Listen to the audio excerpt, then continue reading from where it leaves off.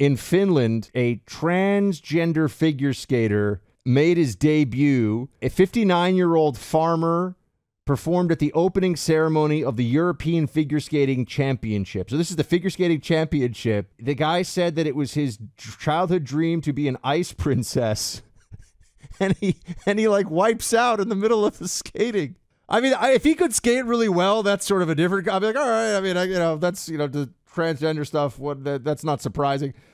But Clay, the guy can't. It's like they should push me out there and let me go skating. This is the most expansive definition of ice princess that has ever been created in mankind's history. All right, whatever your vision is of a princess on skates, and there are some. I'm not gonna lie. There's a lot of beautiful ice skating princesses out there.